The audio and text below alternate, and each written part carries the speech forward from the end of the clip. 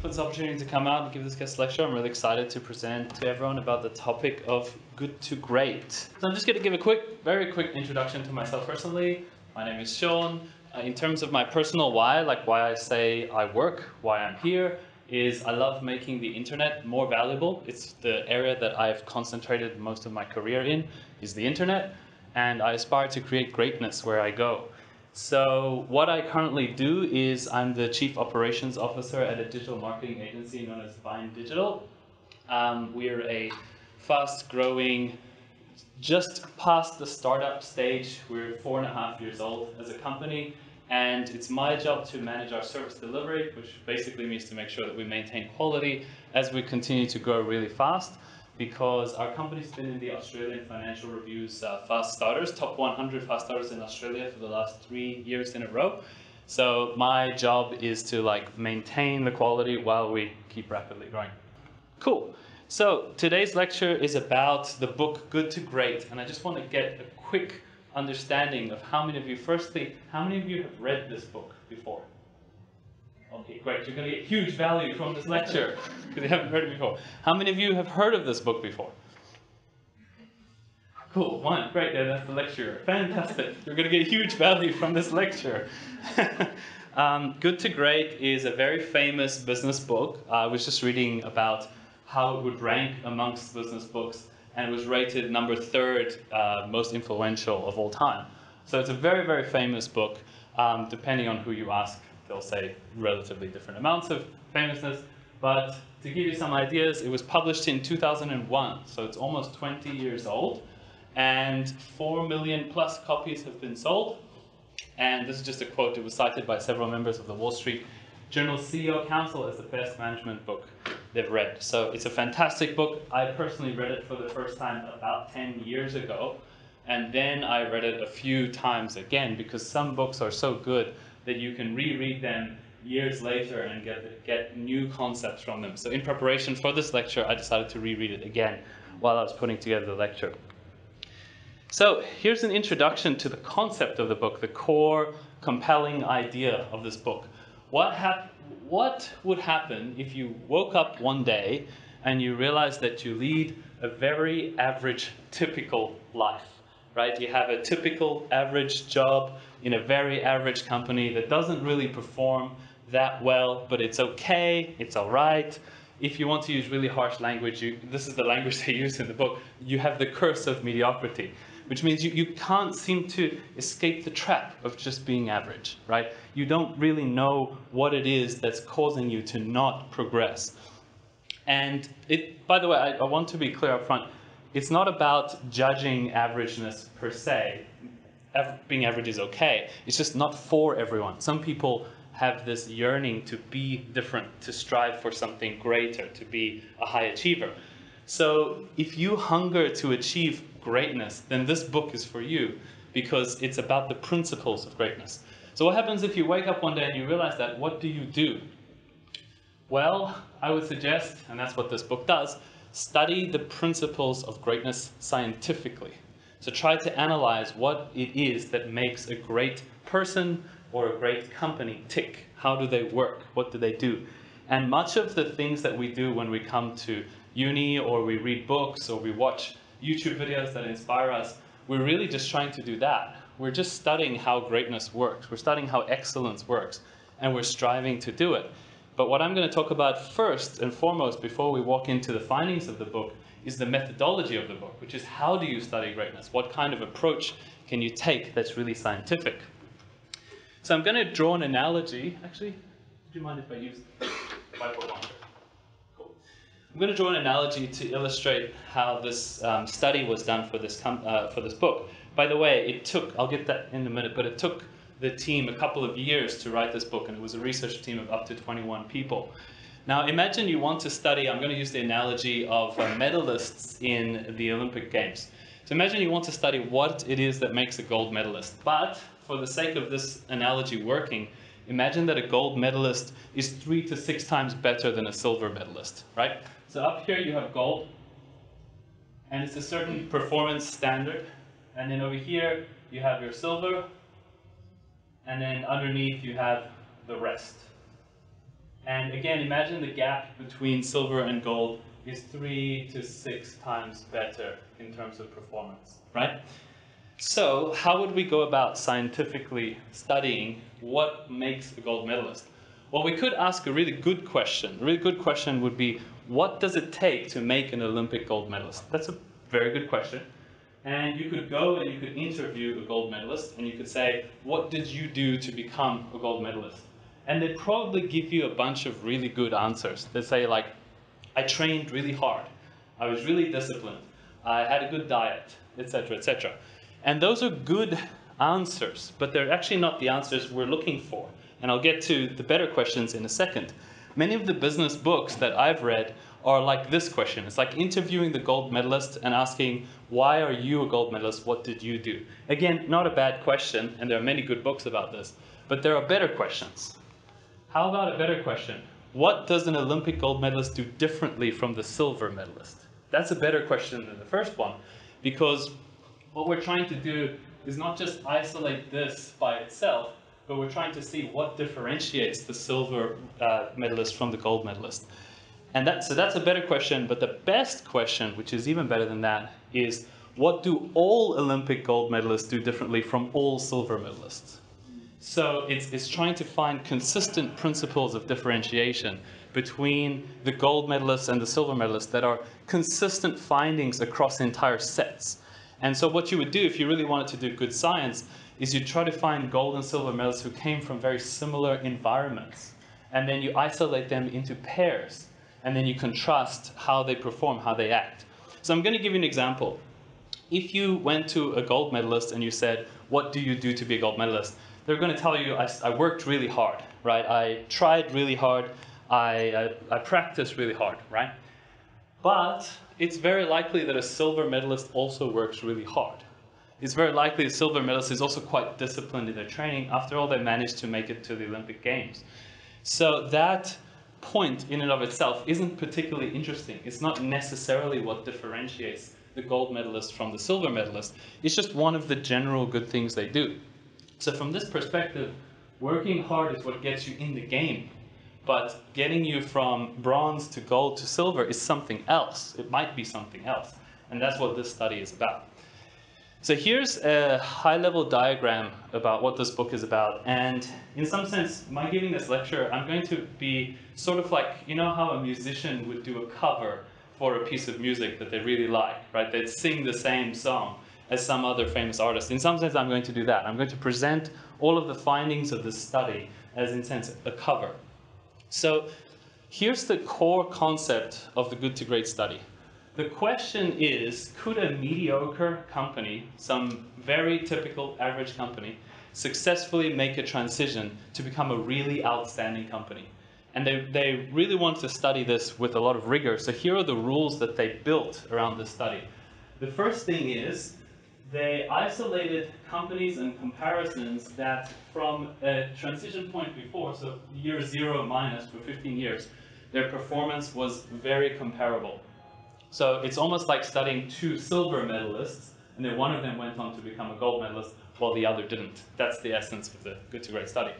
So for 15 years before, they had to be tracking along with average performance, and then there had to be a defined transition point, and then the Good to Great companies managed to outstrip the performance of their comparators by 3 to 6 times across a period of 15 years.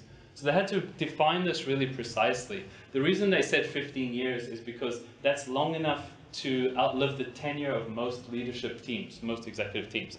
So it's usually not just going to be a single CEO that managed to come in and turn it all around. It had to be a sustained transition for the entire organization. That's what makes it really interesting. So how did they do that? Well, the research team had 21 people. Some people came and left during the time. And the study itself lasted 5 years. The Good to Great companies achieved on average 6.9 times general market returns. The minimum was 3 times. And they sifted through 1,435 companies to find 11 Good to Great examples where the comparison companies, the silver medalists, failed to make a transition. They also made especially sure that they took a lot of care to not find companies that just happen to be, what they said, on a rocket when it takes off. So some companies just happen to be in the right industry at the right moment, and the whole industry has the wind behind its back, and they all perform well. They worked really hard to sift out those kinds of cases because that's not really what they were looking for. They were looking for the principles of greatness that could be found in this transition. So as I said, 15 years before and after, before they were together, after they went up, and they had to have an unsuccessful comparison. If they couldn't find a comparison company, they didn't make the cut. Because you need, it's like, that would be just like studying the gold medals. You need the gold and the silver. Then, what the research team did is simply ask why. And that question took 5 years to answer, which is what were the differentiating factors between the good and the great? What did all 11 of the great transition companies do that all 11 of their comparisons did not do?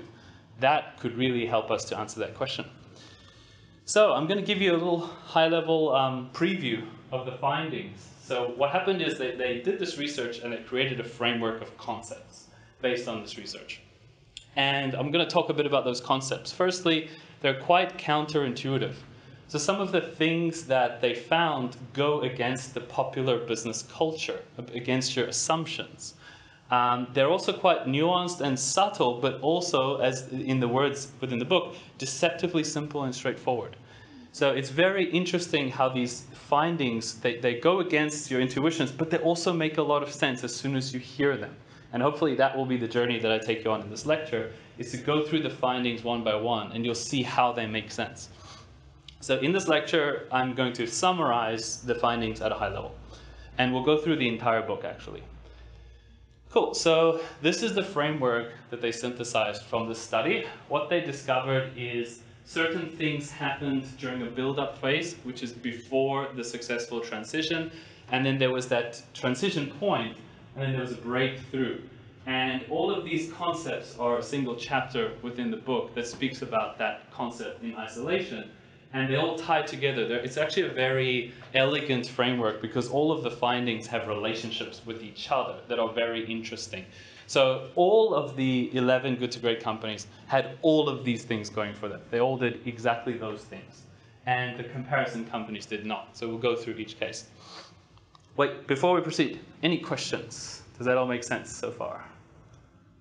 Good? Cool. All right, are you all interested in what we're going to find? Cool. All right, let's start with the first chapter, which is called Level 5 Leadership. So, now I want all of you to think about what it might take to turn a company from good to great. I want you to imagine, what if you were the CEO in a company that, you just took over an average company that's been average for a long time, and you've been expected to make a transition from good to great. What do you think you would do, or how do you think it would work?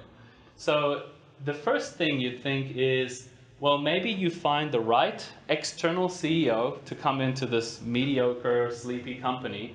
You hire that CEO, and they come in with a massive amount of vision, and they see what's wrong, and they shake up the company, and they make it work, right? That would be our common business intuition. So in this particular study, yes, good, sorry, you're correct. Sorry, I forgot to explain very basic. They use the share price of the company as a measure of its performance. Sorry, I totally forgot. I showed you all these graphs, but I never explained that it was the share price.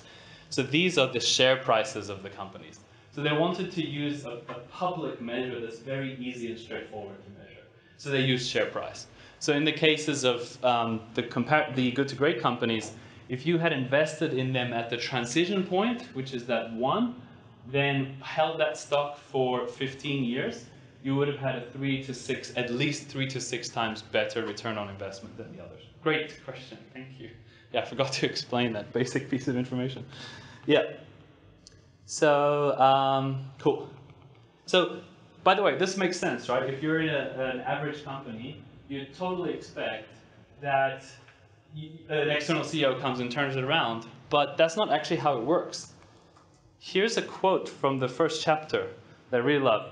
Larger-than-life celebrity leaders who ride in from the outside are negatively correlated with going from good to great. 10 of the 11 good to great CEOs came from within the company, whereas comparison companies tried external CEOs 6 times more often. So that's the first counterintuitive finding, because we are in this culture where when your company is broken, when it's average, when it's not taking off, we have this culture of hiring people in to fix it. That's the idea that we have. But that's negatively correlated with the transition from good to great. Why is that? This is my personal speculation on top of the concepts of the book. I think that internal people or have more intuitions about why the organization is average, and they've usually been in the company for longer. They're more culturally attuned and, yeah, more familiar and more committed to that organization. But let's go on to the actual concepts of this study. So what happened when they started the study is that the author, Jim Collins, told the research team, don't focus on the leadership, don't focus on the executives. Why is that? He called himself, in his own words, a recovering leadership atheist. So what it means is, in our popular business culture, we tend to ascribe all of the blame or all of the credit to the executive team, to the CEO or the management team. And so when they went into the study, he specifically told his team, don't focus all of your efforts on the leadership. Focus on the entire organization. What did the whole organization do, as opposed to just one or two leaders? They were really trying to debunk this idea. But what happened is the research team, after a period of time studying these companies, kind of turned against the leader, the author. And they said, no, you're wrong. There's something unique about the leaders that created these good to great transitions. They all seem to be cut from the same cloth. They have something similar with each other. And so after a long time of debating what that is, they created this framework to explain the differences between the leadership that they observed in the good to great transitions and the comparison companies. So in short, what they found is that in the good to great companies, they found what they came to call level 5 executives, which I'll explain in a moment. And in all of the transition companies, they found what they called level 4 executives. So what does that mean? Well, you'll see there's a bit of a framework here that describes a kind of progression of individuals. And this is really relevant for all of us who are in a business context. So at level 1, you have someone who's a highly capable individual, can make productive contributions through your talent, knowledge, skills, and abilities. Level 2, you have a contributing team member, so it's level 1 plus something, which is that you can work in a team and contribute as a team. Level 3, you have a competent manager, someone who organizes people and resources towards the effective and efficient pursuit of predetermined outcomes. Then you get to level 4, which is what the comparison companies had. They called them an effective leader. They catalyze commitment to and vigorous pursuit of clear and a compelling vision, stimulating high performance standards. So what they found is these comparison companies had good leaders. This is really an important point to make about the study. They frequently reiterated that the comparison companies were not dog companies. They didn't. The job of this wasn't to talk down those comparison companies. Just like if you're studying a silver and a gold medalist, the job isn't to talk about how bad the silver medalist is. So the comparison companies had good leadership, but they didn't have what they came to call level 5 leadership, which is one level above. And what they found is that these leaders had a very particular personality. That personality was a paradoxical blend of personal humility and professional will. So I'll go into what that means in a second, but it's a very interesting finding. So on top of being an effective leader, all of the things that you'd expect an effective leader to be, the people who managed to create a group to great transition had a personality that had this paradox. They were very personally humble people, but they had a lot of willpower. So here's an example that compares some of the very specific findings to do with the personalities of level 4 versus level 5. I put this in a table from the book. Level 5 leaders, how do they manifest their humility? Or when the time comes to talk about credit, when something's going well, what does a level 5 leader do? They give the credit to other people. They always, and they actually, in the study, they interviewed many of the executives who were in charge of these good to great companies. And what they found is when they asked them, like, what did you do? You guys did something amazing. Results are really good.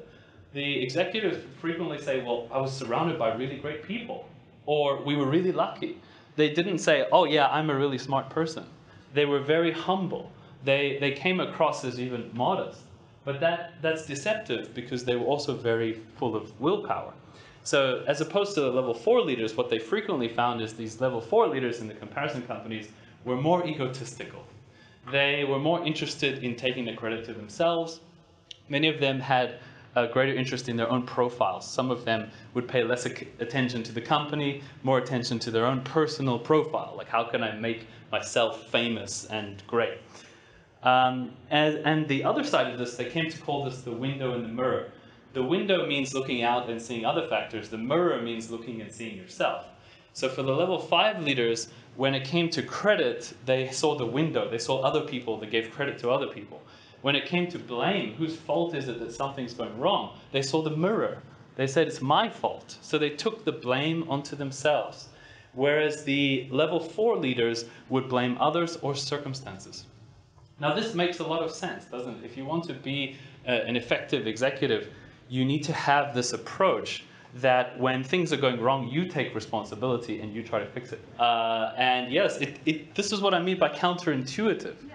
Like the findings of the study are counterintuitive. You would think that an egotistical, flying in from outside on a horse to save the company kind of leader would be able to create a turnaround. But it's negatively correlated with success. Like based on the study, that doesn't work as well. And yeah, so this first finding, again, very counterintuitive. Going to the point of professional will, the level 5 leaders were ambitious first and foremost for the company. Their ambition and their will was, I want to make this a great company. Whereas the level 4 leaders were more so ambitious for themselves. They want to make a mark on the company. They want to put their stamp on something so that it could look back and shine the credit towards them. In the book, they actually interviewed one of the level 5 leaders, and they asked him, what's the difference between you and the CEO of the comparison company? And after thinking about it for a moment, he said, I am more of a plow horse, he is more of a show horse. So it's about which one is there to get work done versus which one is there to make a big show. And that's how they compared them. Another important finding is that the level 5 leaders set up their companies for future success after they left, whereas the level 4 leaders didn't think much about succession.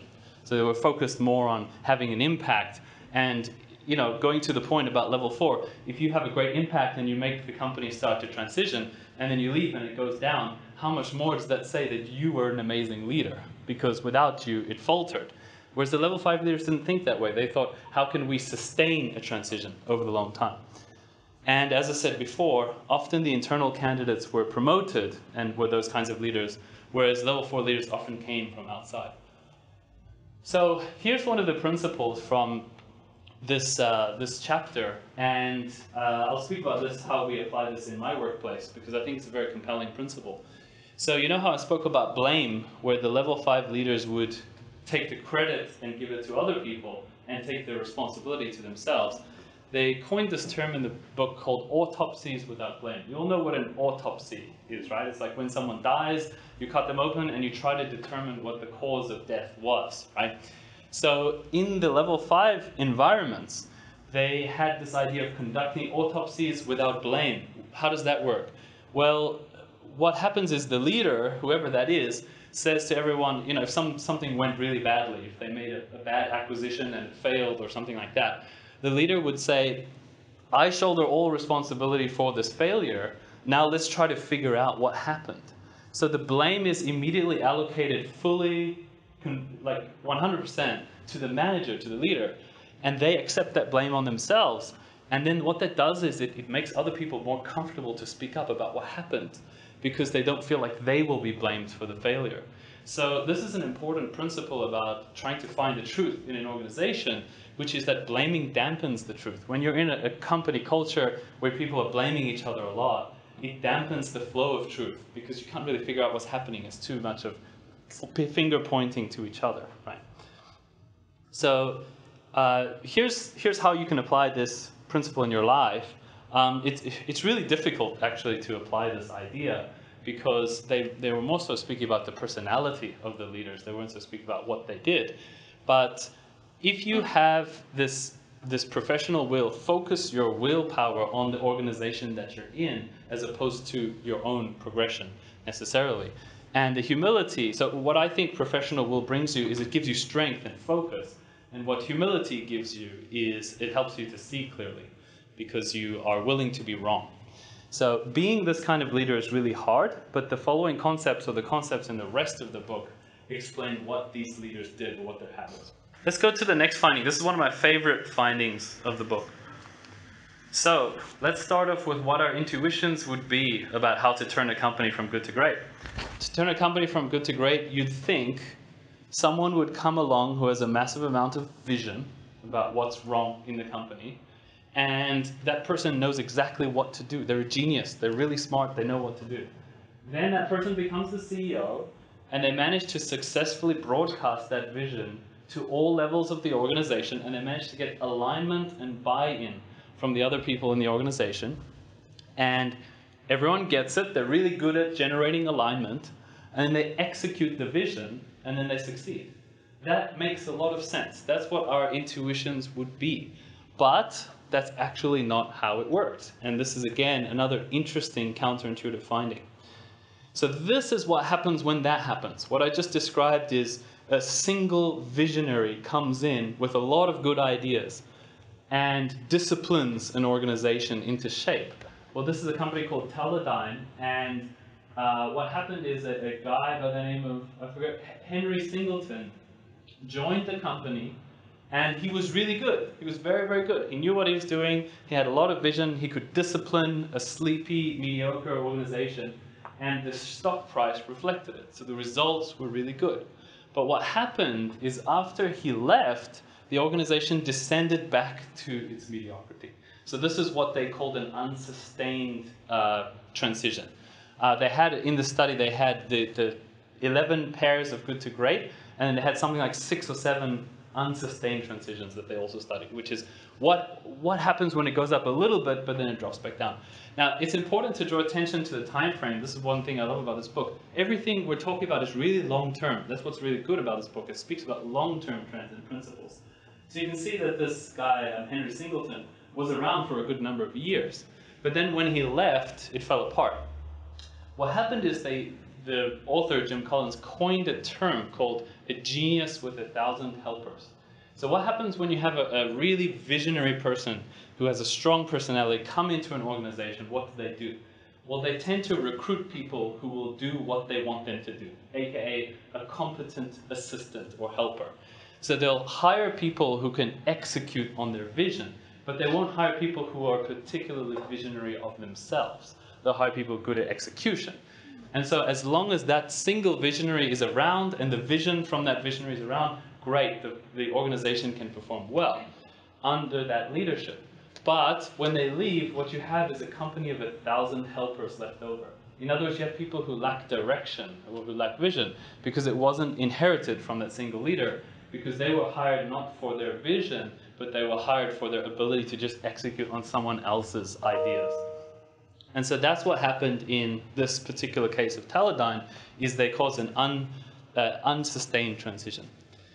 So what actually happens in the good to great organizations is that the genius with 1,000 helpers model doesn't work, and the good to great leaders thought differently. What they thought first is, and this is the concept of this chapter, first who, then what. So what they didn't first figure out, now we're going to use an analogy that they use in the book, the bus. Let's say the company is the bus. They didn't first figure out where to take the bus. First they figured out who is going to be on the bus and who's going to be off the bus and who's going to be in which seats. In other words, they spent a lot of time on figuring out the lineup, the team. Almost like a coach that's coming into a team. They don't spend a lot of time initially just talking about how we're going to do this play or this play. They first figure out which players are going to be on the team. Then they figure out how to do the plays. So that's how the good to great companies work and their leaders work. They focused a lot of their initial time on who should be here and who should be off the bus and which seats should they be in. And some cases were really extreme. In one case, a CEO was leading, I think it was one of the companies was a family-owned company. And he even fired his brother from the team because he was one of the wrong people on the team. There are very few people willing to do that. But that's that will side of the level 5 leadership. Like, I will fire my brother if that's the right thing to do. So here's an example from the study, a very interesting, compelling example. One of the companies is Fannie Mae. Before we go into this, Some of you, if you're really into your stats, you'll know that Fannie Mae didn't necessarily perform very well over the long term. It's important to acknowledge that the scope of the study is 15 years before and 15 years after. Some of the companies that made this transition didn't sustain it over the extreme long term, but that doesn't mean that they didn't once manage to achieve it over quite an extended period of time. Fannie Mae is one of them. It's been criticized. The book has been criticized because of the inclusion of this company. So Fannie Mae is a mortgage company, and they were losing $1 million every day with $56 billion underwater in loans. So I want you guys to imagine, I don't think I have the stomach at all. Imagine you became the CEO of a company that's losing $1 million every day. What do you do? Imagine further how much pressure there would be on you to act. Imagine that the shareholders, the board of directors, everyone is putting huge amounts of pressure on you as a CEO. Do something. We're losing so much money. Get something done. But what did he do? His first act as a CEO was to interview all of the top executives and to tell them how ridiculously hard it was going to be to turn around the situation. He was very brutal. He was very honest with them. In that process, 14 of the 26 top executives either left the company or were replaced by him. So that's the team lineup thing. He first figured out who are we going to get onto which seats in the bus before he figured out what to do. Another example is Coleman Mockler. Gillette was one of the gold medalists, one of the Good to Great companies. 55% of his time in the first 2 years he spent on HR decisions, and it was focused on the executive management team. 38 out of 50 people moved to a different role or moved out of the company. That's a significant amount of change in the executive team. And that's a very, very crucial point, because if you have a company that's faltering, that's performing in a very mediocre way, if you don't first figure out who to change, it can be very difficult to generate the kind of visionary strategy and alignment. Who is very, very important. So, and this is the summary of the findings. Before vision, before strategy, before tactics, before organizational structure, before technology, the first choice was who. Like, how does a great CEO determine which person is suitable in that particular role, or who's not in his not his best role? Probably he's better in off doing something else in a different department. Like, what are the necessary skills? Good question. I think firstly one of the key things they focused on was the personality traits of that person and then their performance. And in one case they actually interviewed one of the Good to Great leaders, and he said, I would first give people a chance to try in another role, just in case they might be the right person, but they're on the wrong seat in the bus. But I'd say the two quick answers are personality and traits. They had to be that they were level 5 leaders and they brought in other people like them. And then performance, just the raw performance of that individual. Really good question. There's actually some commentary here in a second about what he means by the right people. He uses this term in the book a lot, the right people. And I think it's a very good term.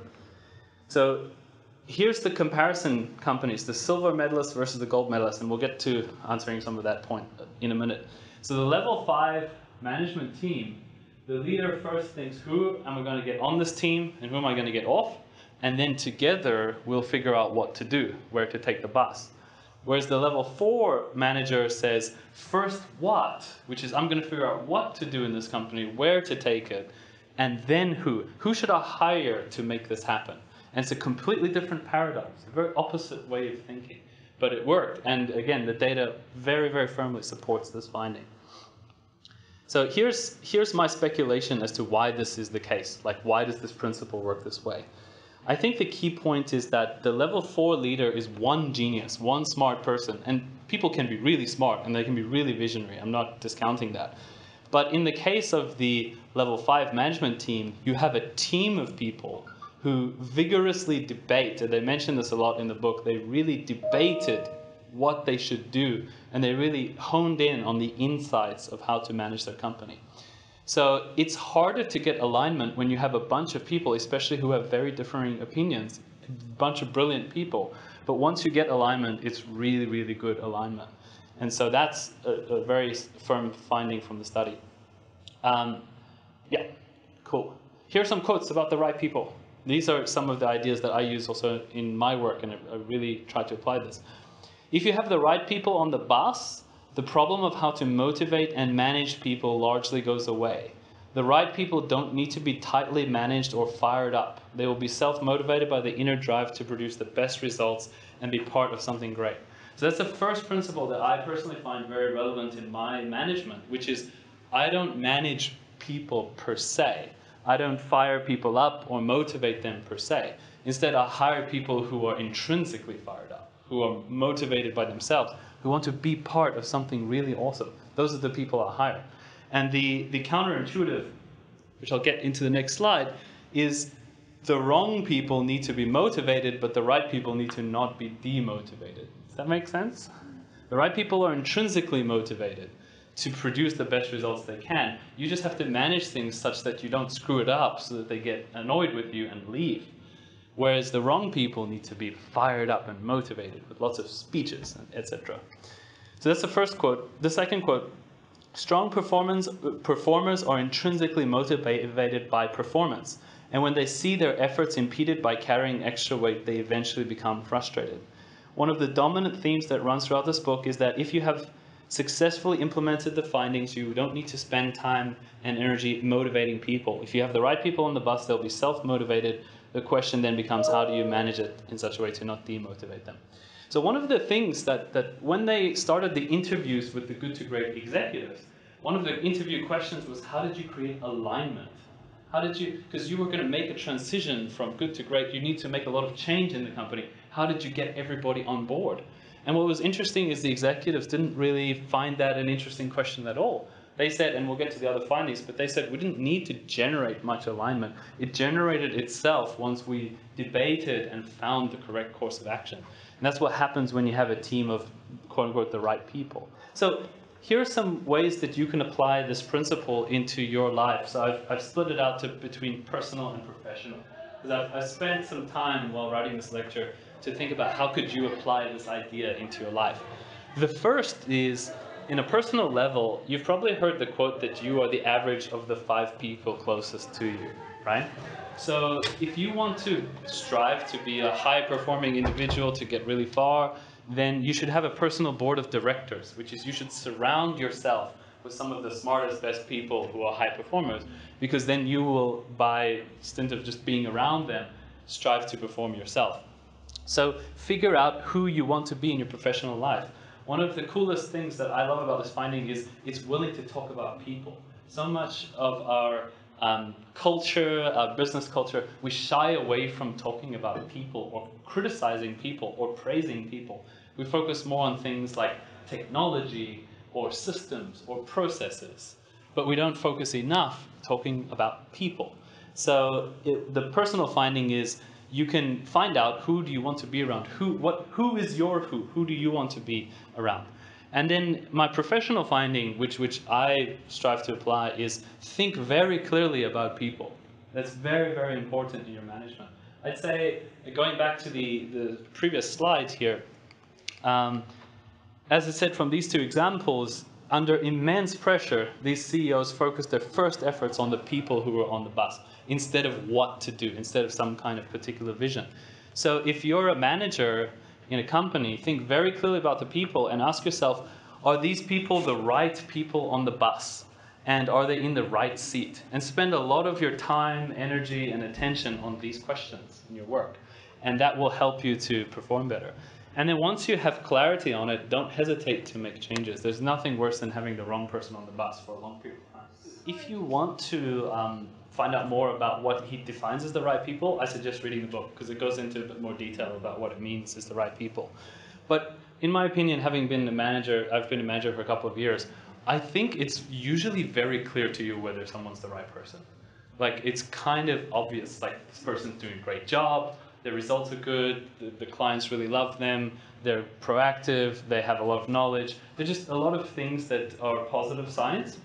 Whereas when someone's the wrong person, just problems tend to follow them a lot. So it usually is quite clear about people. And it's an overly simplistic language to say it's the wrong person or the right person. It's a little bit too dichotomous. Some people have different levels of standard, but in general, it's a good way of thinking. So I'd suggest if you're a manager, be like an architect. Spend most of your time designing the people system and the workflows and responsibilities. Okay, yeah. Because before what people do, you can think about who's responsible for what things. That's an architect of an HR lineup, like a coach of a team. Cool. Any questions? Any more questions about that? So obviously there's a huge focus on getting the right people. So I'm just keen to know your opinion. Do you think that online psychometric tests are actually a good way to gauge if you know if somebody's a good candidate for the role? Really, really good question. I'm personally very interested in the field of psychometric testing. So I've done a lot of study in this field.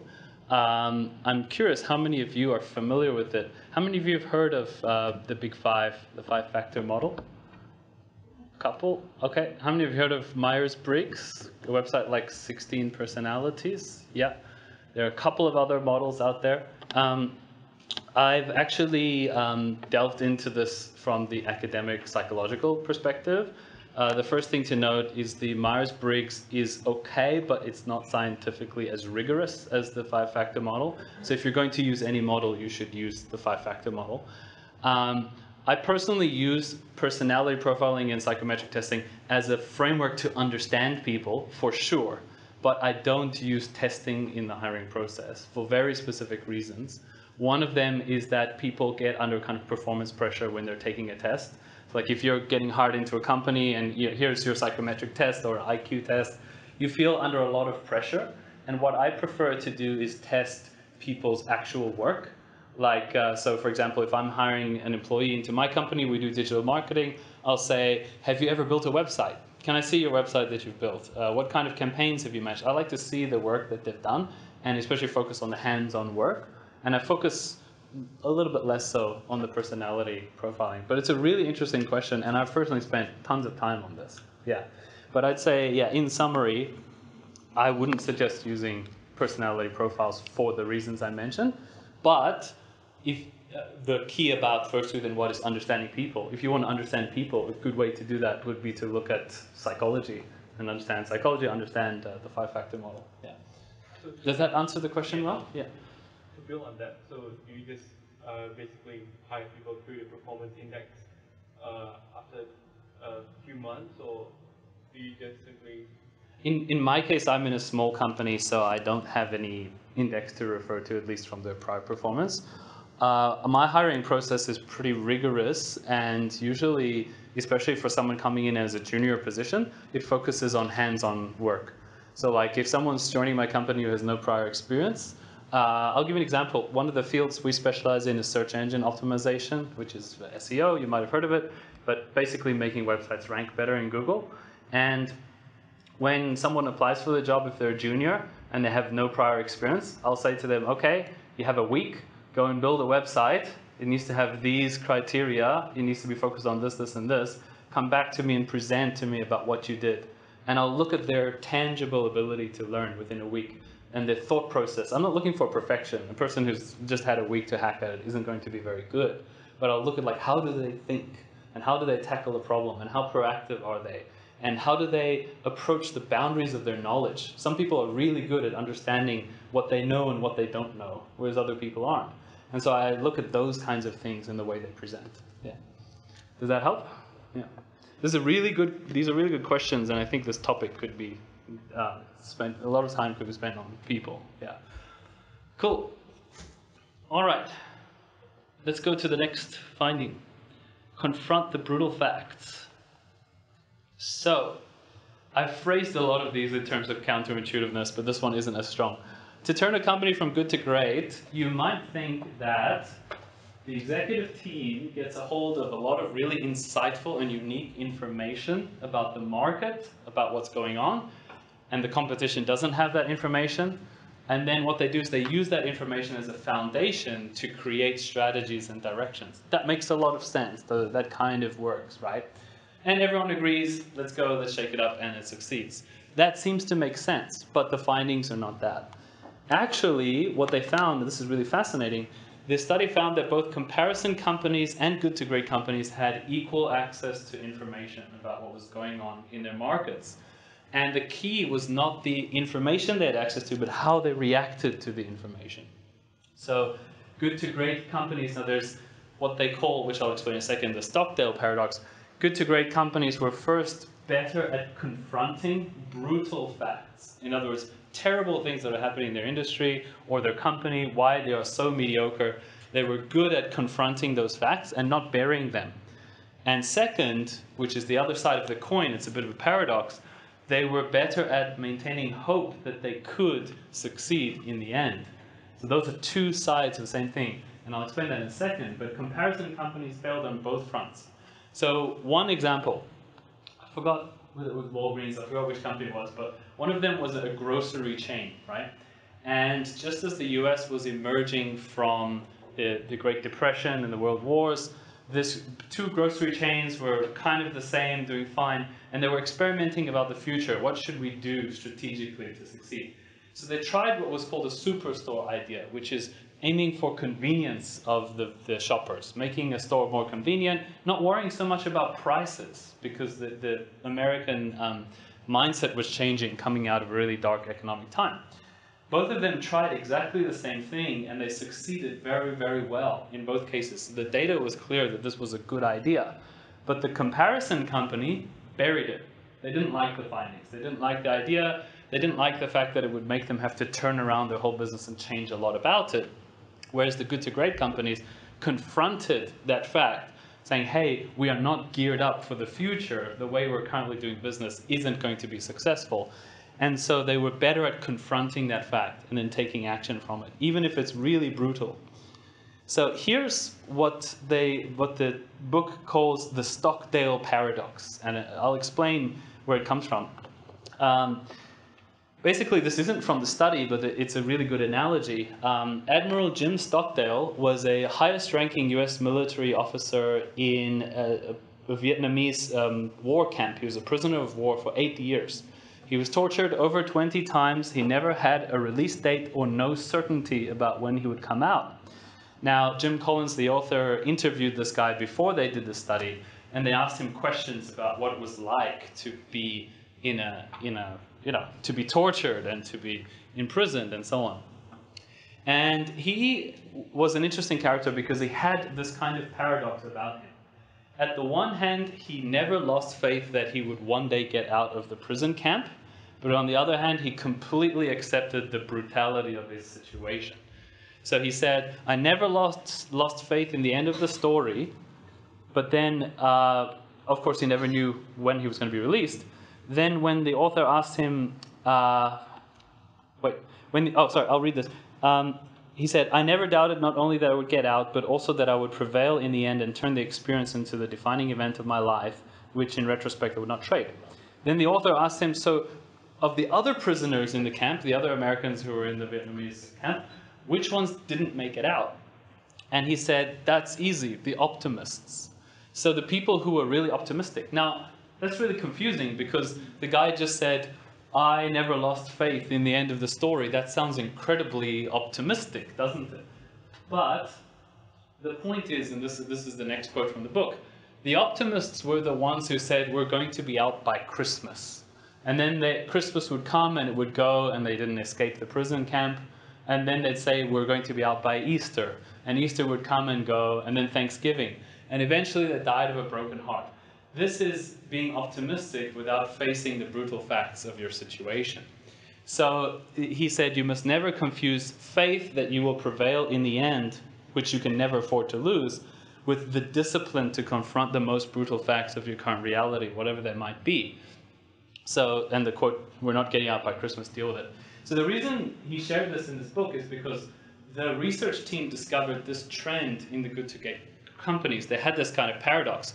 On the one hand, they were very intimately aware with the brutal facts of their reality, why they were failing, how bad it really is, how bad their situation is. But on the other hand, they were extremely faithful that one day they would manage to make it out. And they managed to embrace both sides without losing discipline. So there's a quote from the book. From that, one of the research participants said, that's exactly what I've been struggling with. I've been trying to get my head around the essential difference between two of the companies, And that's it. Kruger was like Stockdale, and AMP was like the optimist who always thought they'd be out by Christmas. So the comparison companies, in summary, were too optimistic. They always thought they'd be able to succeed sooner, whereas the good to great companies were more disciplined in facing the brutal reality they were in.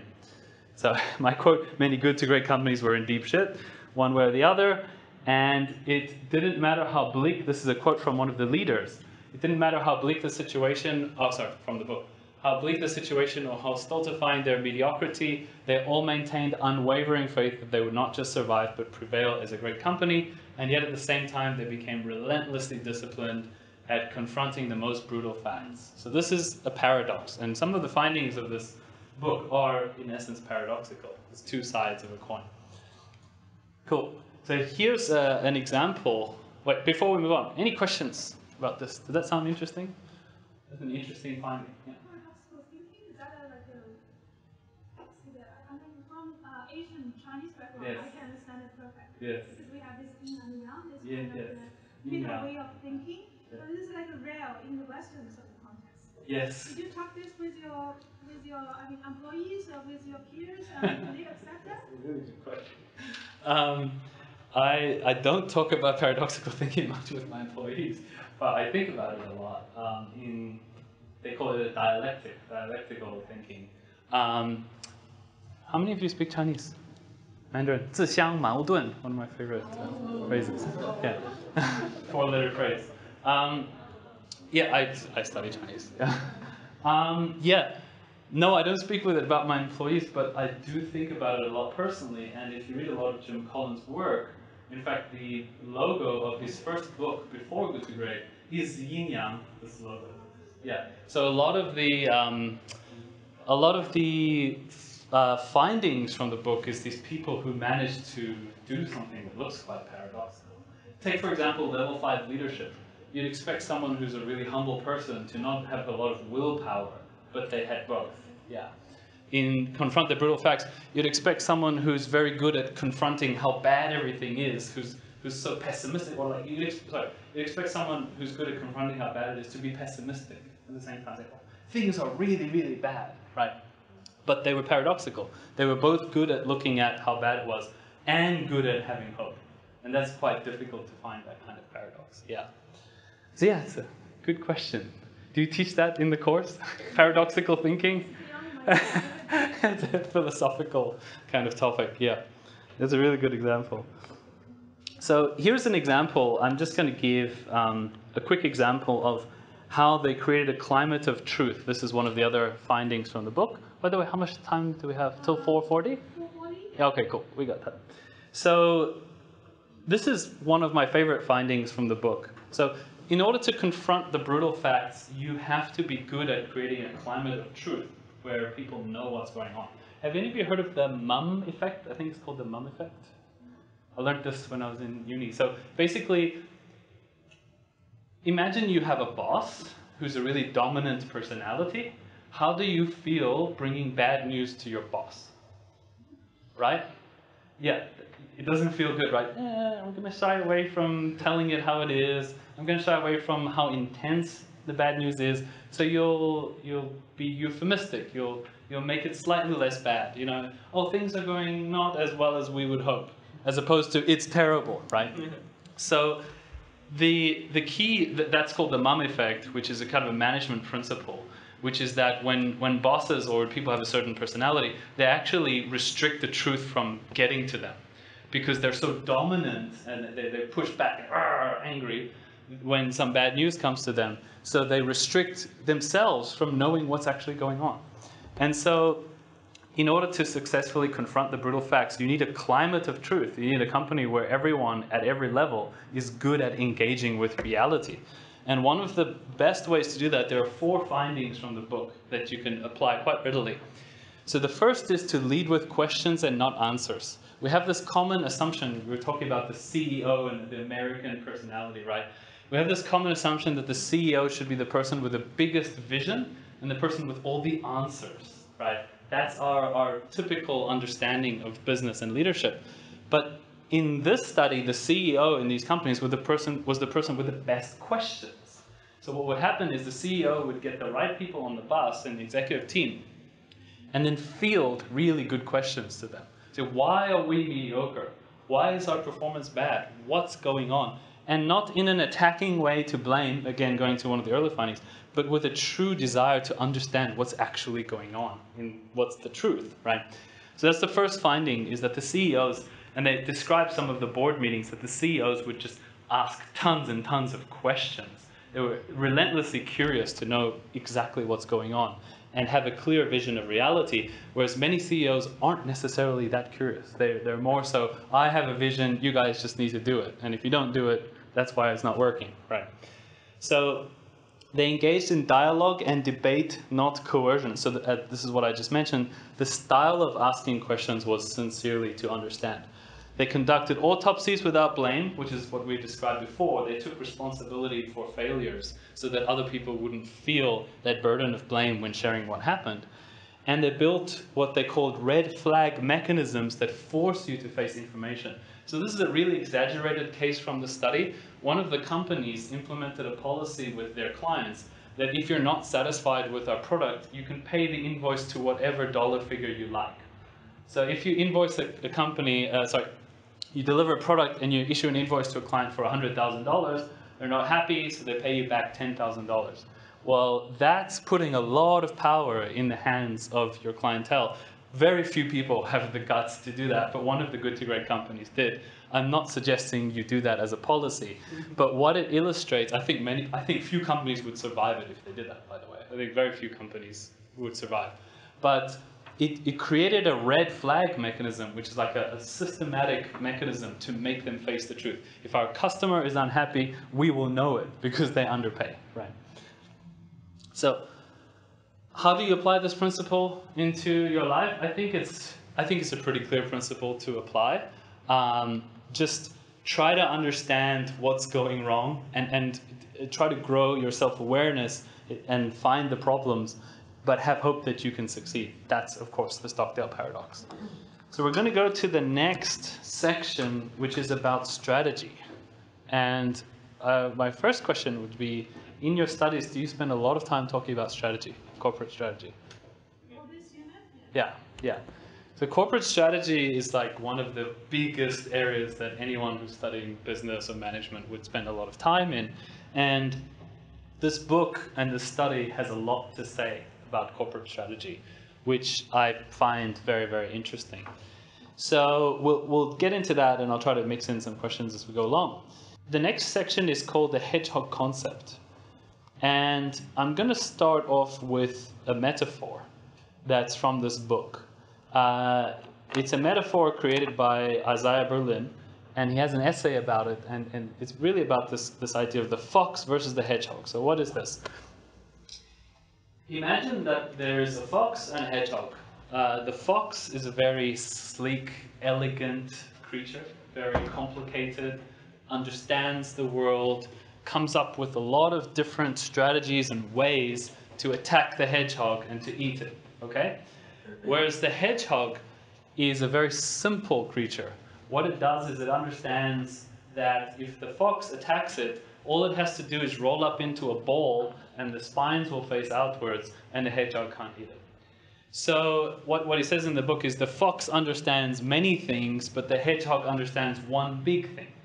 The fox understands many different attack angles and is a complex a thinker, whereas the hedgehog is plain and straightforward.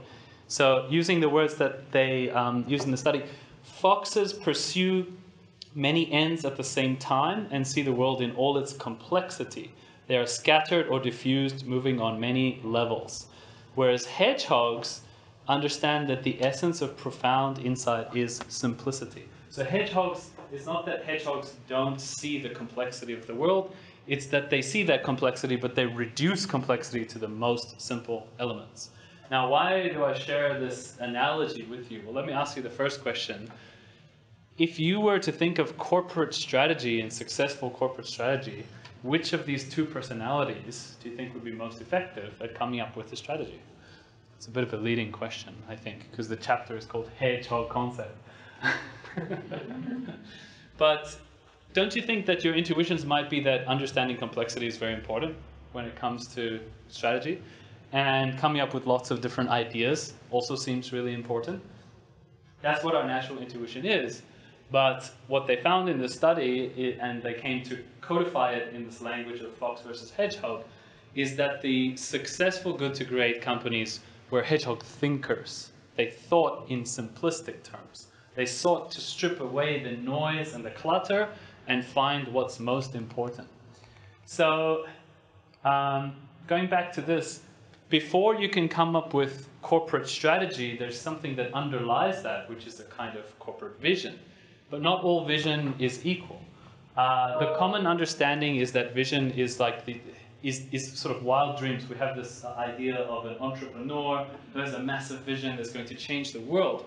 But in the good to great cases, it's very important to contextualize this. Good to great companies were not startups, right? They were not these disruptors coming to change the world. They were mediocre companies that transitioned from poor performance to great performance.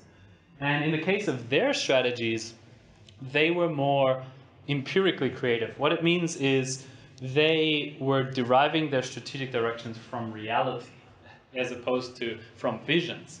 So they had this is another one of those paradoxes.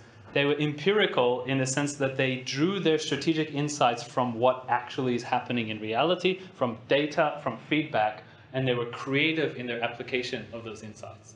So this, I'll describe in a bit more detail, but what the hedgehog concept is it's something that comes before corporate strategy. It's insight that drives strategy. So where you would ordinarily jump, and this is what the comparison companies did, they would jump straight to a strategy. They would think, okay, we are mediocre, what should we do, right? But in the case of these good to great companies, they first struck on insights that drove strategy, that came before strategy. So hedgehog concept is in essence a simplistic idea that can drive corporate strategies. And strategies are derived and checked against the hedgehog concept. So I'm going to give some quotes here. First, this is a quote from the book Good to Great. Those who built the good to great companies were, to one degree or another, hedgehogs.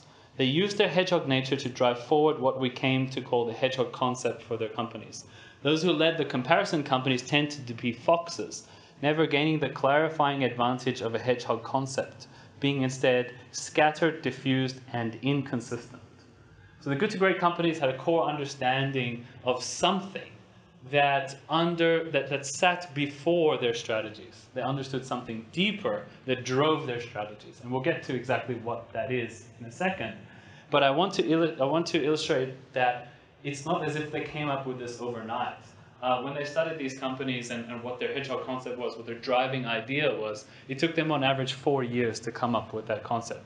So imagine you have these level 5 leaders that we've described. They are infused with the brutal facts of reality, and they understand their niche, and they have a team of really smart executives. It takes them 4 years on average to drive insight into a key idea that will help them to succeed. That just shows you how massive this is. It's not really an easy thing to do. So, I'm going to give a quote about hedgehog versus fox thinking. This is from a different author. How many of you have heard of Jack Welch? You must all have heard of him. Huh? Really? Oh, okay. Oh, I didn't know. Jack Welch? Yes.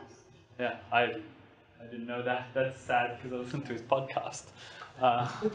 Yeah. So, Jack Welch is a very famous CEO and was the CEO of General Electric for something like 10 years. This is one of my favorite quotes from his book. I think it's from Winning. He says, "Insecure managers create complexity. Frightened, nervous managers use thick, convoluted planning books and busy slides filled with everything they've known since childhood. They worry that if they're simple, people will think they're simple-minded. In reality, of course, it's just the reverse. Clear, tough-minded people are the most simple." So, again, a systematic finding between the gold and the silver medalists, the good to great and the comparison, was that the good to great companies were simpler thinkers than the comparison companies. The comparison companies tended to lurch about and create lots of different complicated strategies. So, what was in common in these strategies? What was the finding that was across all 11 of the good to great companies? Well, what they found is that they managed to create an insight into what their organization should do, what direction it should broadly take. And that direction came in the intersection of the three circles here. The first is what they were deeply passionate about. The second was what they were the best in the world at. And the third was what drove their economic engine. So that's very interesting. If you think about it, this is, again, before strategy. This is insight into who you are as an organization that can then drive your strategy. What you're deeply passionate about. We'll start off with that. Why was it important that they as an organization were deeply passionate about doing a thing? Because being really good at something is very hard, and work is really hard. Excelling is really hard. So passion is the only thing that can truly drive you to succeed in the long term. If you're not passionate about something, you'll never be really, really good at it or drive yourself to the future. So that's the first area, what they were passionate about. What could they be the best in the world at? So the author shares a story from his own life. Jim Collins was a mathematician, but what happened is he was studying mathematics through high school, through university, and he was really good at mathematics. But then what happened is when he got to a high level, he started to take exams, and he would take an examination, and the time would be 3 hours to do this maths exam, and he would finish it on time and he would do fine. But some of the other people in the room would finish the exam in 30 minutes and get full marks. That's what's meant by what you're the best at. So it's not just you're competent at something, it's you're the best at something. And so what he described here is that he met people who were, quote, genetically encoded to do mathematics. So that's what is meant here by what you are the best at. If you want to build a hedgehog concept about what an organization can do, you need to ask what's in our blood, what's in our veins, what are we genetically encoded to, what are we so good at that it's obvious that we're the best. That's what they stumbled across. And finally, what drove their economic engine is that they frequently, the hedgehog concept, what they came to describe it as, was an economic denominator. So what they would settle on is optimizing the company by profit per something, right? So profit per X. For example, Fannie Mae, the mortgage bank, or what, I don't know what it is, but mortgage company, they optimize their company for making the most profit at every mortgage risk level. Now, if you think about it, that sounds simple, it makes sense, but there are many ways you can optimize an organization. You could optimize it to make the most profit per head count. So we try to make as much profit as possible, and we have as least people as possible. You can optimize companies various ways, but what they did is they stumbled across over time the best way to optimize a company.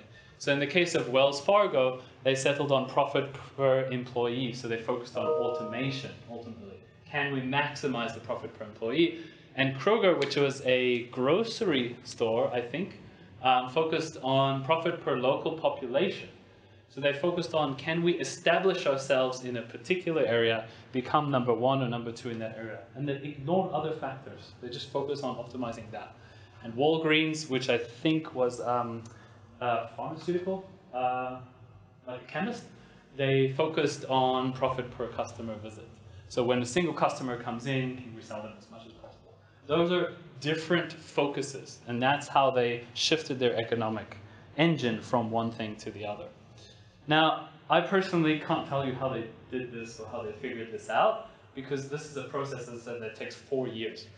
One of the things that this author spoke about is that after he shared this book, the business community read it and asked him questions. They asked him, like, okay, how can we find our hedgehog concept? How can we find our economic engine? And he realized that in setting it up this way, he made it sound really simple, but he exaggerated in some sense how easy it is. It looks really easy. But it's important to note that it took the companies on average 4 years to figure out exactly what their hedgehog concept is.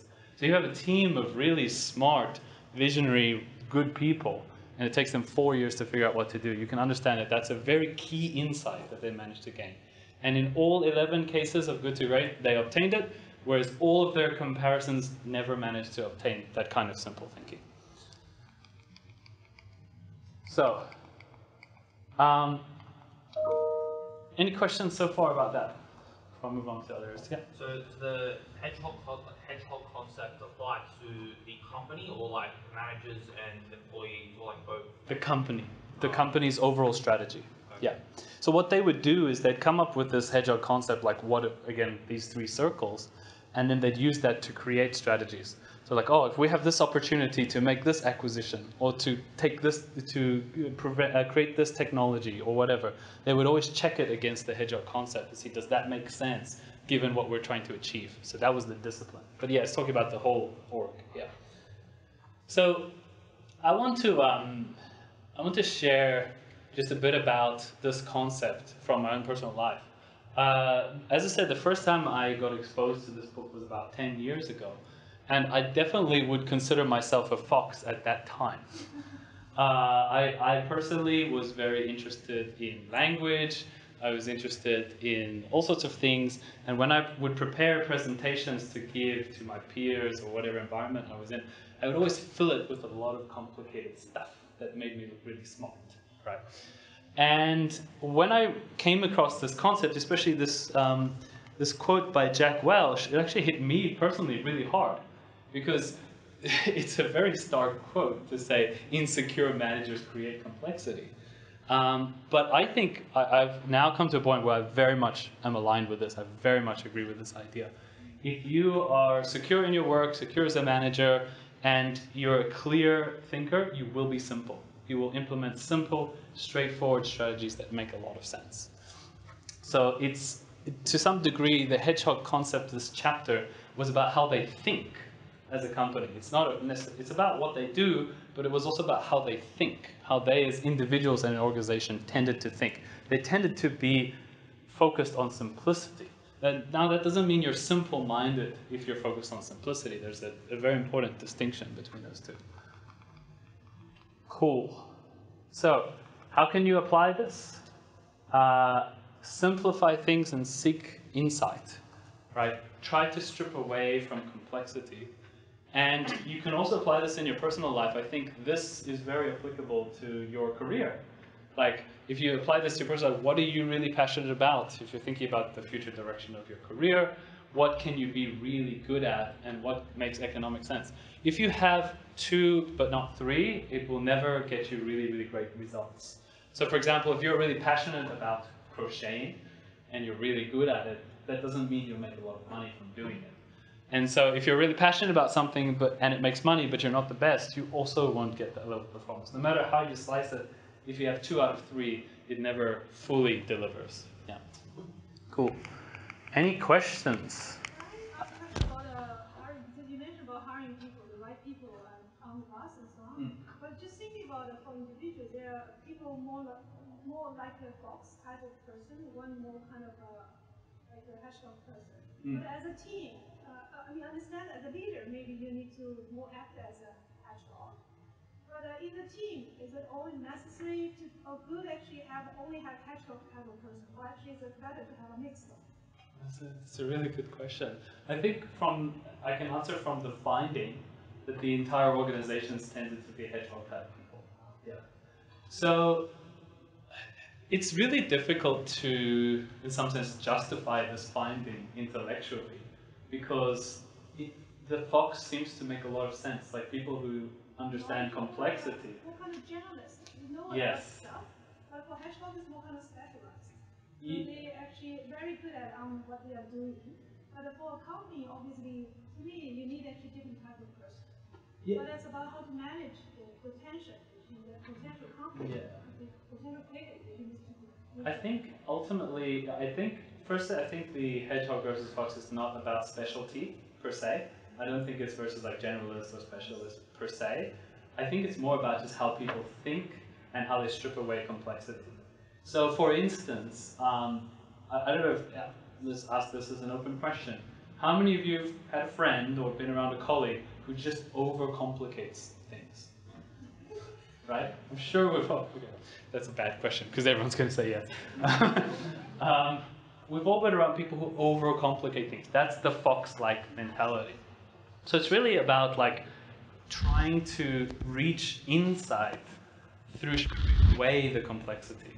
There's a very good, unfortunately I won't be able to find it really quickly on Google, so I'll kind of draw it. There's a really good diagram that I saw that kind of explains this principle, where you have these sort of data points, right? And what the diagram explains is the difference between data, information, knowledge, and insight, right? So it's like the progression of understanding. So this is how data looks. It's just a bunch of points of data, right? Information is like highlighting these in different colors, right, or different shapes. That's extrapolating a bit of something from the data, right? But then this insight is about highlighting what is important and relevant and realizing what's important and relevant and then stripping away the rest. So that's really what I think this chapter and hedgehog concept is about. It's like, it's going through that process of deepening your understanding of what things mean generally, like your process of thinking, and coming out with simple insights. That's the idea. So if you think about, and they raise this in the book, many of the greatest thinkers were very much hedgehog type people. So Einstein came up with E equals mc squared, a single equation to describe something very elegant, right? What's his name? Sigmund Freud with the id, ego, and superego. I don't know if any of you are familiar with psychology, but it was a very simple idea. A lot of the greatest contributors to knowledge have put elegantly simple concepts, and so that's why they said these companies thought like that. Yeah. So you believe we can be nurtured into being like simple thinkers? Like is it more nature? Because like I feel like some people may naturally just like overcomplicate things, or they may be like complex in their way of thinking. Yeah. Is it something we can change with like practice or with experience? Yeah, I think so, especially by asking certain questions. So I'll give you some questions that I think are like hedgehog thinker type questions, right? What does this mean? Great question. So like often you, in your discussions about a company or its performance or whatever, you'll talk about a lot of data, you'll talk about a lot of environment, but then you ask a question, I think the key word is relevancy. Like, what does this mean to us? What are the implications of this to us? That's an example of like a hedgehog kind of question. Or I would say, what's next? So like we can have a lot of discussion about something, but what are we going to do with this, right? That's like trying to drive the insight to a point of action, or to a point of drive the data to a point of insight and then action. Yeah. I think generally when you read and are exposed to these ideas and you become more aware of it, that can drive you forward in that journey. Yeah. I mean, as I said, I'm a self-avowed, confessed ex-fox. Like I definitely see myself as being a fox in the past. Yeah. So the next finding, which is a shorter finding, was a culture of discipline. So a key finding in this study can be summarized with the single word discipline. One of my personal favorite words. And what they explained here is that the progression, and you'll see this in the framework actually, if you look at the little text underneath the findings, it has disciplined people, disciplined thought, and disciplined action. So these three things, and discipline is obviously the common denominator. So all of the good to great transitions hired and created a culture of discipline by hiring people who were disciplined, who then engaged in disciplined thought, and then acted in disciplined ways. So I'm going to spend a few minutes talking about what is discipline. It's a single word that I feel like in this book especially has a very foundational role in the concepts here. So this understanding can help us connect with good to great. And straight to number 3. I don't know where I wrote that, sorry. Oh, right, sorry, yes, to clarify. What's the difference between the good to great companies and the comparison companies? The good to great companies did 1, 2, 3. They hired disciplined people, engaged in disciplined thought, and then did disciplined action. Where the comparison companies tried to go straight to number 3. Just take action. Do something really great now. And that's one of the key differences. So I've spent time in preparing this lecture thinking about how would you describe discipline to people who don't know what it is. Like, what does this word really mean? And I think one of the essences of discipline is consistency. So think about it in your personal life. How many of you have wanted to go to the gym and set a New Year's resolution to go to the gym, and then what happens afterwards? If it doesn't happen, that's lack of discipline, right? And if it does happen, that's discipline. So the key is consistency. It's the self of 1st of January is consistent with the self of the 14th of January and the 14th of February, etc. So you have this kind of consistency. When you say one thing on one day, you say the same thing later, and you do the same thing later. One of the it was Bill Gates. There was a AMA on Reddit with Bill Gates a few years ago, and they were asking him questions.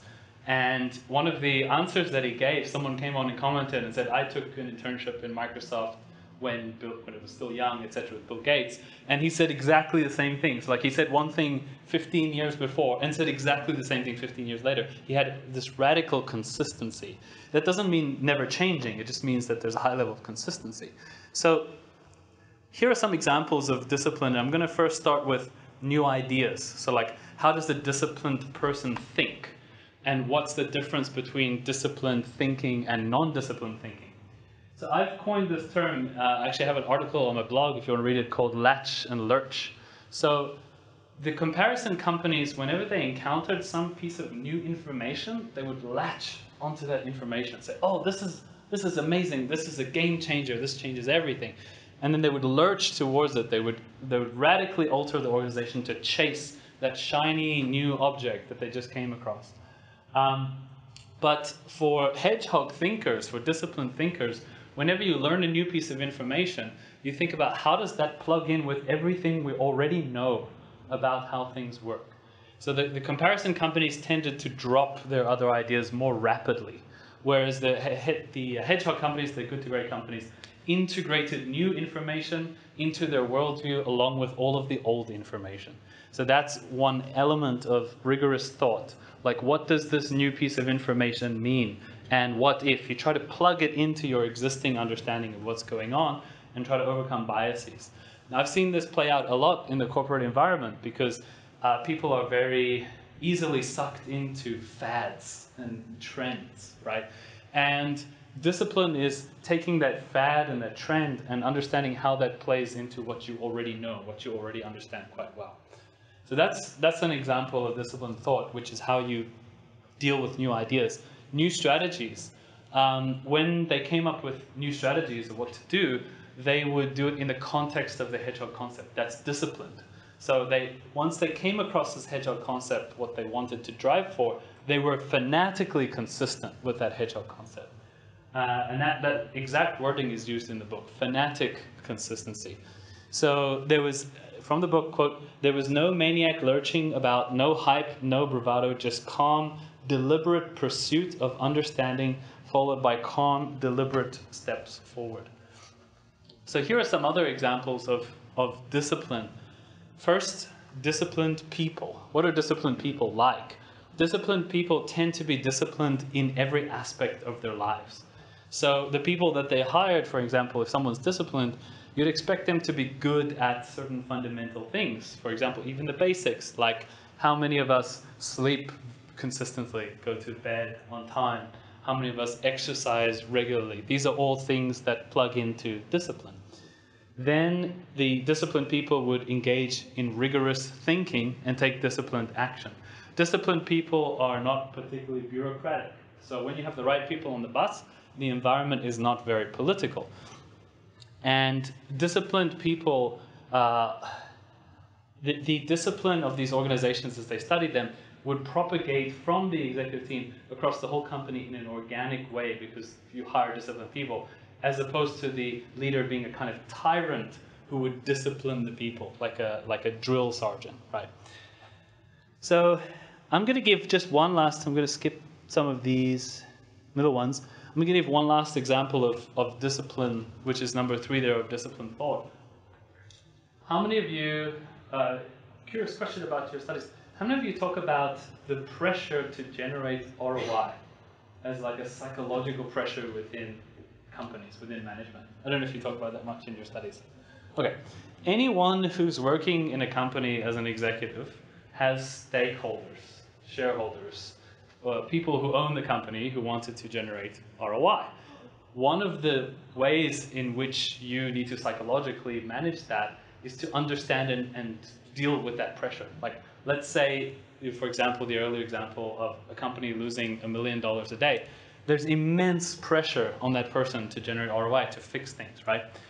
But one way to be disciplined is to manage that pressure and to optimize your organization such that the short term and the long term are catered for. So this is another one of those paradoxes, the way that these people engage in disciplined thought. They didn't make short-term decisions or long-term decisions. They made both short-term and long-term decisions. That's an example of discipline. So they managed shareholder pressure by trying to generate good returns in the short term, but still investing in the long term. Many organizations, and I know this, I'm in a company, I deal with clients every day, many modern organizations are very short-term focused, very focused on ROI right now. And so that's, for instance, not very disciplined. Cool. And one final thing, discipline involves a stop doing list. How many of you have, when you plan your New Year's resolutions, how many of you plan a not to do list? Things you want to stop doing. Cool. Right, that's an example of discipline. Right, it's like, it's not just a to-do list, it's a not to do list. What things that I want to stop doing. Right, that's an example. Cool. Let me skip that.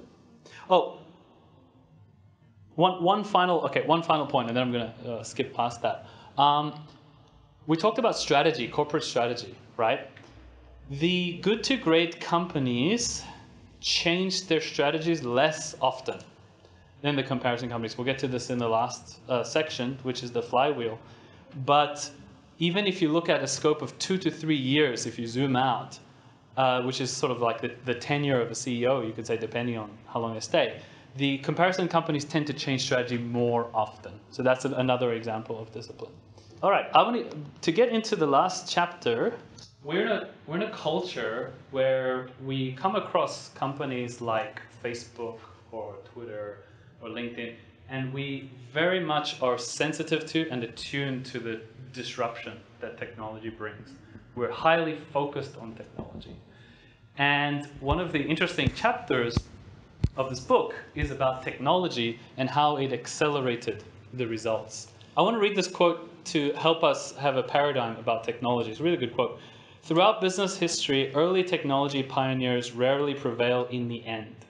VisiCalc, for example, was the first major personal computer spreadsheet. Where is VisiCalc today? Do you know anyone who uses it? And the company that pioneered it? It doesn't even exist. VisiCalc eventually lost out to Lotus 123, which itself lost out to Excel. Excel is probably the first name among those names that everyone recognizes, right? Lotus then went into a tailspin, saved only by IBM.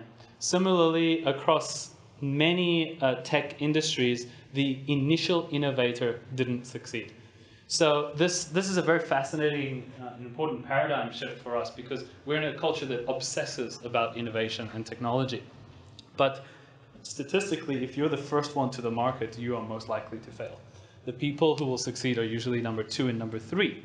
So how did that pan out for the good to great companies? They avoided technology fads and bandwagons. This is, again, disciplined thought. A fad is when everybody moves in a particular direction and does something. The good to great companies avoided fads like that. Their question was, does this technology help us achieve our hedgehog concept? If yes, we will master it and be very innovative. If no, we will achieve parity or ignore it. Parity just means as good as everybody else. So for example, if you want to be, I don't know, for us, we want to be a great digital marketing company, we don't need a really advanced phone system. That's an example of parity. Our phone system can just be as good as everybody else's, right? So the good to great companies thought differently about technology. They mastered and innovated in certain technologies that were highly likely to produce results or to accelerate momentum, but they didn't jump on fads or bandwagons. So I'm going to skip through because of time. Right, so we're going to unfortunately skip. That's okay. I'm just going to skip through because of time, because I want to get through some of the last concepts. I want to talk finally about the flywheel before we wrap up, because this is one of the most interesting findings. This is the big loop around the entire framework, right? This is how good to great transitions look from the outside, right? If you look at that initial picture of the mediocre performance and then a transition, you just see suddenly a company taking off, right? That looks amazing. So from the outside, how does the good to great transition look? It looks like an egg, and then suddenly there's a chicken bursting out, right? And so what happened when these companies made this transition is that the media, as soon as they started to generate really superior returns, the media started to publish a lot about these companies because they were outstanding. So to tease their style of publishing, the author wrote these quotes: "The transformation of egg to chicken," right? These are like headlines, right? "The remarkable revolution of the egg, stunning turnaround at egg." This is how the media perceived this change of good to great, because suddenly it was old, sleepy, mediocre company, and then suddenly it erupted, it became amazing. But how does it look like from the chicken's perspective? Well, the egg hatching was just one of many incremental steps that came before. And I actually just Googled an image here. And you can see that from the chicken's perspective, the hatching was just one natural event after another. It was developing and coming for a long time. So the good to great leaders, when they spoke about their transition, they didn't see it as a transition, actually.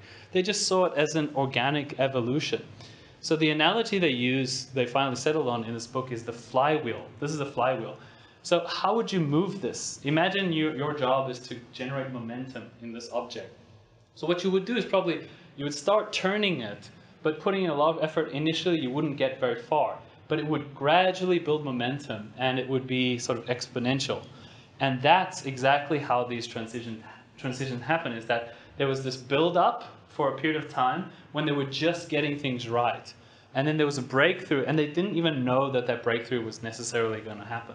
So the framework that they use to speak about this is they would take steps forward that are consistent with their hedgehog concept.